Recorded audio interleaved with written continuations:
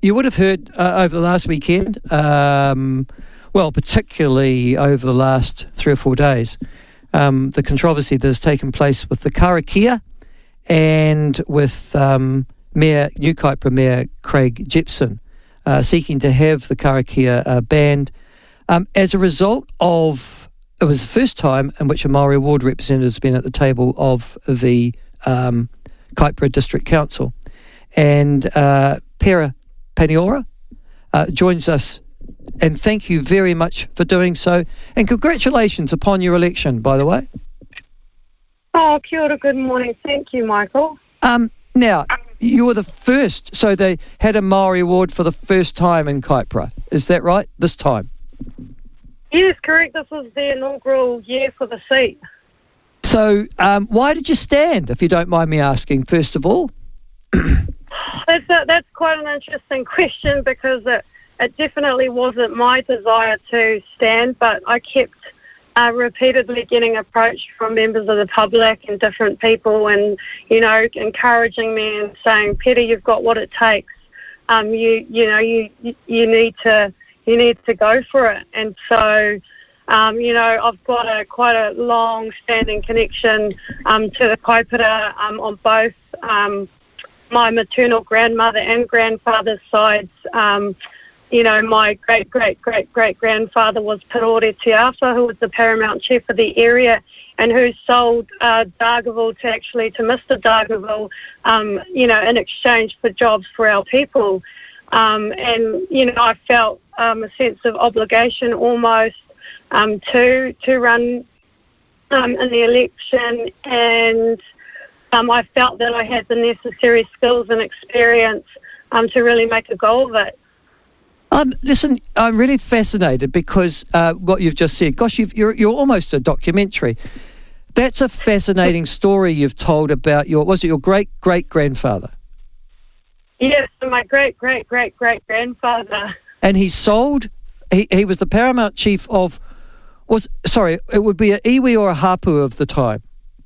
So and that's a controversy in itself, but it was the iwi at the time. Right, and he willingly sold land to settlers? He sold land to settlers, and it was quite controversial because there were obviously other interests who didn't agree with that sale. I like to think of him as a visionary who had the foresight to see that what was more important was jobs for our people, and we still have. My whānau still live there. We have a thriving community in the Kaipara. Dargaville is, and the Kaipara is one of the fastest growing areas in New Zealand. So that, I feel that just shows the type of visionary that he was. And you're no slug yourself, if you don't mind me saying. You went to Dargaville High School. You worked at the Ministry of Social Development. And then you went and studied law at the University of Auckland. When did you graduate? So I graduated in 2014. Right. And so you came back to Dargaville to practice, did you? Yeah, and so I've done many roles and jobs. I started out on the kumaras like all Dargavillians do. And I worked for about 2 years at the University of Auckland overseeing the Māori academic program for Māori law students. I myself was a product of that program, and I really wanted to give back as well. And so I did that for a while, and I actually got a graduate position after that at Auckland Council in the governance division in the treaty settlements team. But it's quite funny because things come full circle. For years I've been, we were coming off the tail end of the recession, and for about 2 years I've been looking at jobs up in Dargaville, law jobs, and there was just nothing, nothing came up. And then 3 months into my role at Auckland Council, a graduate lawyer position opened up at Hammonds Law. And Erin Collins-Wilson was the one that employed me and allowed me to come home. And she's one of our other councillors. So I had to laugh to myself about how, things always come full circle. Yeah. Oh, very good. Listen, awesome responsibility that you've been given. Now, in the Māori ward, I know it was, in actual fact, quite a contest because you had, 4 other candidates standing against you? 4 other male candidates. Now, and Of 4 male ones, you were the only female? Yeah, correct. So I was kind of like, in Māoridom and tikanga, males are always considered, the leaders for good reasons. And so I was kind of like, if you were voting for me, you were voting against the grain, of the Māori, wahine, young, Well, and there might have been some noses put out of joint that night, I think. What iteration did you get elected on? So I think it was the 4th iteration, and it was a quite close race between me and another candidate, Brendan Nathan, who was also running in the mayoral. Mayoral. Yeah, so he gets all the publicity of being in the mayoralty contest as well. All right. Absolutely. So you're the first Māori ward representative in Kaipara. Now, as you would expect, there would be some people who say, do you really need a Māori ward? Could you have stood Pera for any of the other wards, do you think? And also being elected, I'm listening to an intelligent, articulate, educated person who would, I'm sure, be an outstanding local government representative anywhere. Could you have been elected anywhere else, do you think, as well? Yeah, that's a good question. I think that I would have been elected into the general Wairau ward, but for me it was important that, what I stand for is to be a voice for our Māori people.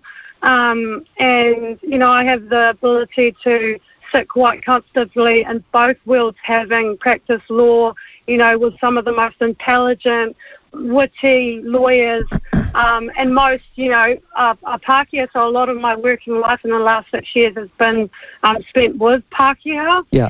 And for me, it was important to have a Māori mandate because I don't feel that, I could have kind of went out in the community and pushed for certain Māori, interests or, issues if it wasn't in the Māori ward having that mandate.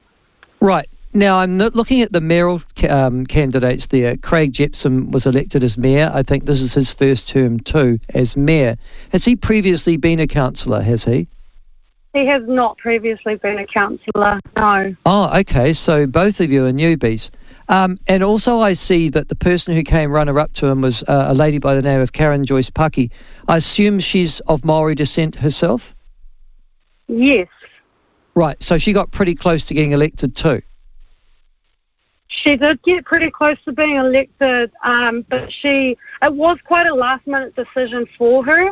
So she was a little bit behind the, behind the 8 ball in terms of really getting out there. As Craig campaigned well. He had the backing of Democracy NZ. They were quite, vocal, visual, and all of that. And so he ran quite a convincing campaign. So, when you say Democracy NZ, do you mean that's Matt King's team? Correct. Right. Oh, I didn't realise that they had backed a candidate up there. Oh, okay, cool. Now, I'm also looking, can I just say, at the makeup of your council. I'm looking at Kaipara District Council results. And in a funny sort of way, although you had a lot of Māori candidates, are you actually the only Māori who got elected? Yes, unfortunately, I am the only Māori who got elected. Yeah, because I see that Karen stood for the council and she got 4th, and they only elected 3. All right. Yes. Now, the issue, of course, that's generated quite a bit of controversy is the clash between the new mayor, and yourself over the Karakia.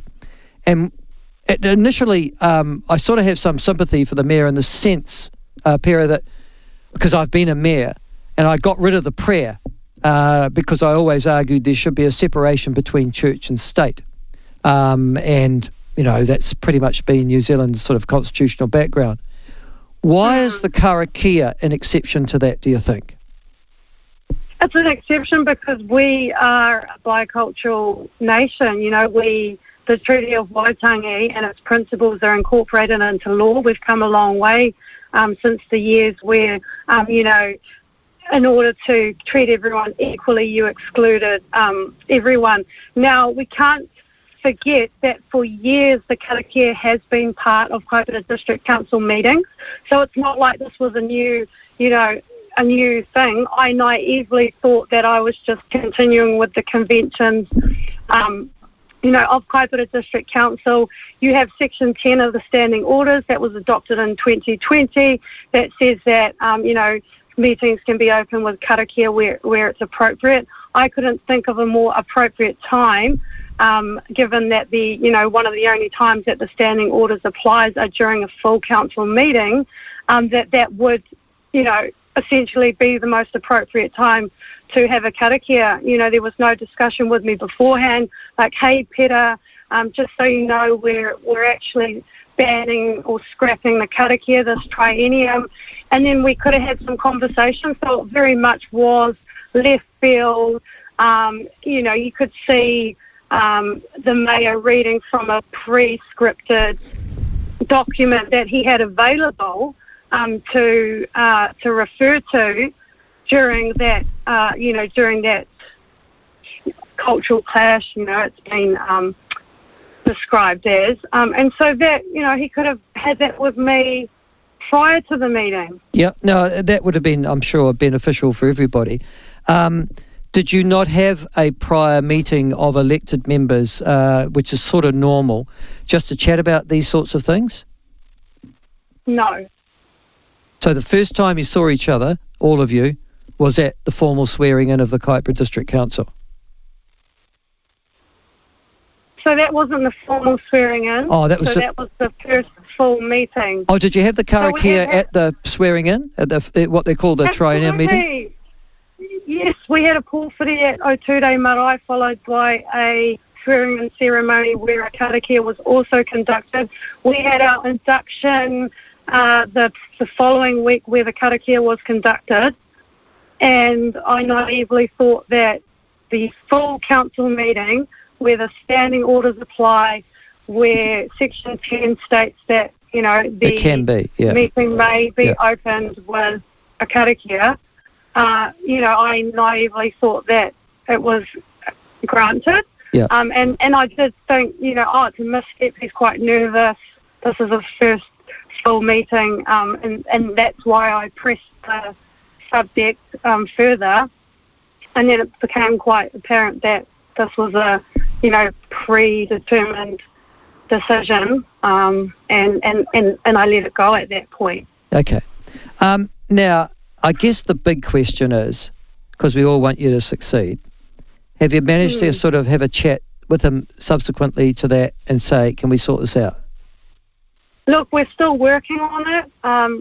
Things are happening today, things are happening tomorrow to try and get us to a point, because at the end of the day, it needs to be a democratic decision. I understand that it is the chair's, it's for the chair to determine how a meeting is conducted. But this is a lot more. This is tikanga. This is our culture. We've come so far to get, just tikanga Māori incorporated in small, minuscule ways. I'm not talking about a 2-hour karakia. I'm talking about a 13-second karakia that would just set the mood and the tone for the meeting, ensure that everybody, goes home safely and gets on with their day. There's nothing ominous about the karakia or anything like that. But I would hope that we can come to some sort of pathway forward together. But certainly, if we don't, then I suppose I would just have to say the karakia before the standing orders kick in at the next